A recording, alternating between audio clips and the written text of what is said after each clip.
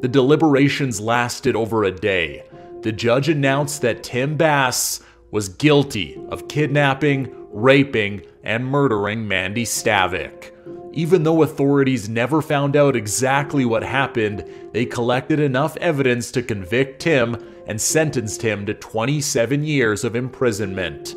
Although it took 30 years, Mandy's case was finally closed thanks to the efforts of the Acme community. If you found this video interesting, make sure to subscribe to our channel and hit the like button. This way, you won't miss any of our content.